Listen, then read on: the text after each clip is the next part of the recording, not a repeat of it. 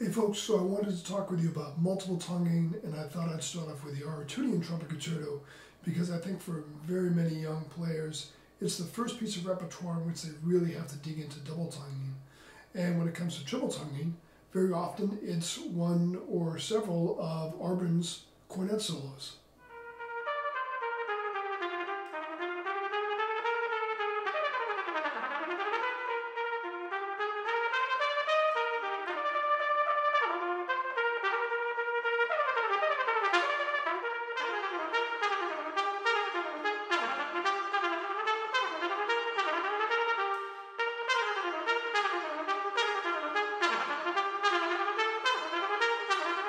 And in some pieces, the multiple tonguing challenges can get a little bit extreme. In fact, I wrote a piece called 016 Fantasy, which I recorded on my magnum opus album.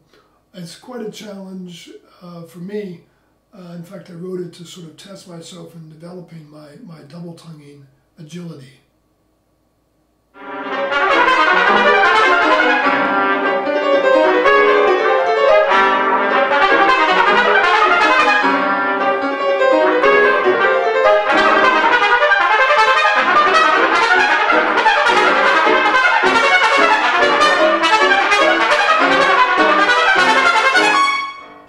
I apologize for the quality of that video. It was recorded not even 10 years ago, but it looks like it was recorded maybe 75 years ago. Thankfully, the audio is quite intact, but it's been a few years since I played the piece, and it's a goal of mine to work it up again.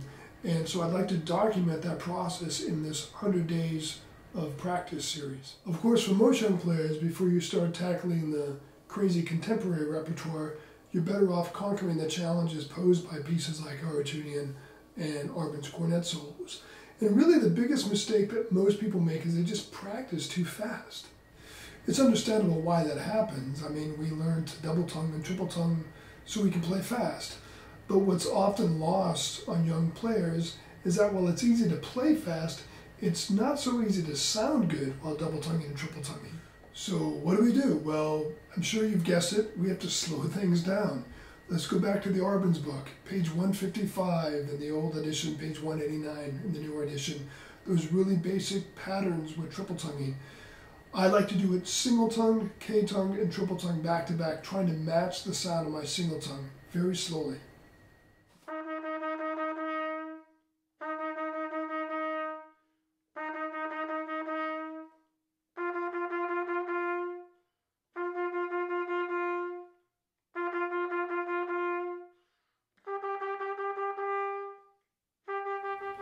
And of course you'll find some very similar exercises for double tonguing on page 175 of the old edition of the Arban's and page 214 of the new edition.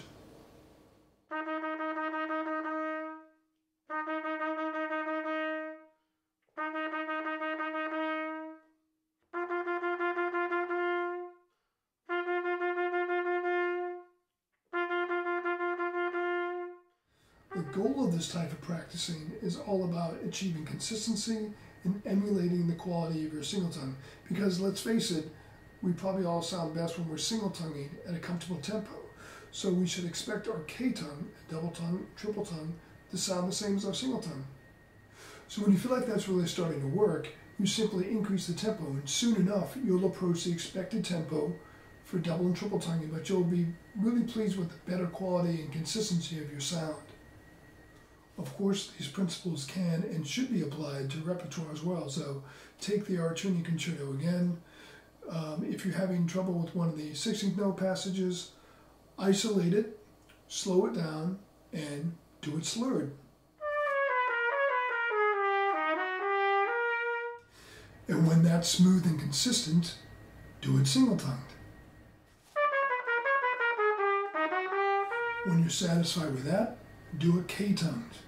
And now if you can make it sound pretty good K-tongued, it's probably going to be dynamite double-tongued.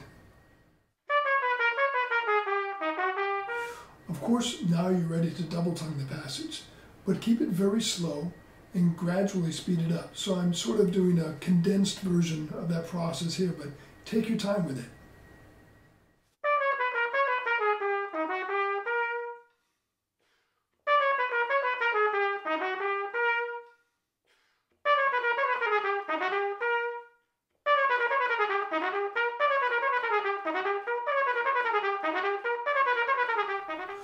Of course, that final gesture of the first allegro section, the ascending 16th note passage up to the high B flat, can trip people up quite easily, so it deserves similar treatment.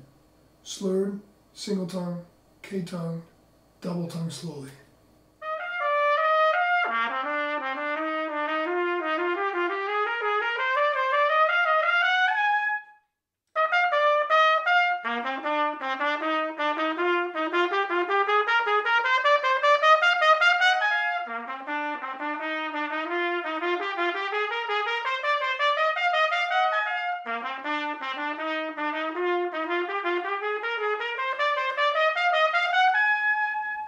Of course, the same approach to practice will work with triple tongue. So take that variation from Carnival of Venice. Let's say I've already gone through it slurred, so now I'm going to do it single-tongued, K-tongued, and triple-tongued very slowly.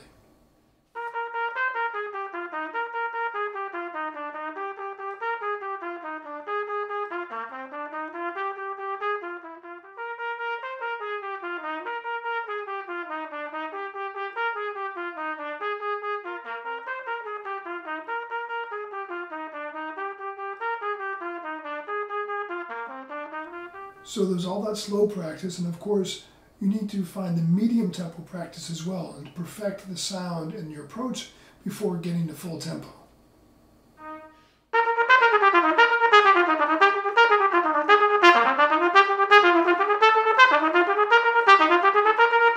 So once you're in this slow, careful practice mode, it's all about getting everything back into context. You have to get the larger passage into context, the entire movement, the entire piece, and sometimes that means playing all of it very slowly and gradually speeding it up. So one final tip I'd like to offer is that you should never be afraid to go back and practice these passages very slowly, even after you've worked them up to tempo. This kind of practice will deepen your muscle memory and your confidence with the most difficult passages you have to play. I use this all the time, and I found it to be a great help. Alright, so thank you so much for watching. I hope you find some of these tips helpful for your own practice or for your students, and I wish you happy multiple tonguing.